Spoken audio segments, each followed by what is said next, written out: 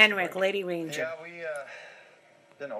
it's been a lot up and down the last couple of games. It hasn't been perfect. We were close last game, obviously, and tonight it was a battle the first half. But it's about finding ways, and we didn't get hurt the first half of the game. We got a couple lucky goals. Well, it was a beautiful goal. The second goal, I don't know what happened the first one there.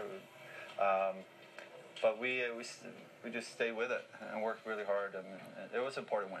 We needed this, and like I said, the way we turned this game around was... You'll be taking your Advil now. 31 saves. Take care of that neck. It's Deb. LadyRanger, I mean. Hi. And John, we think you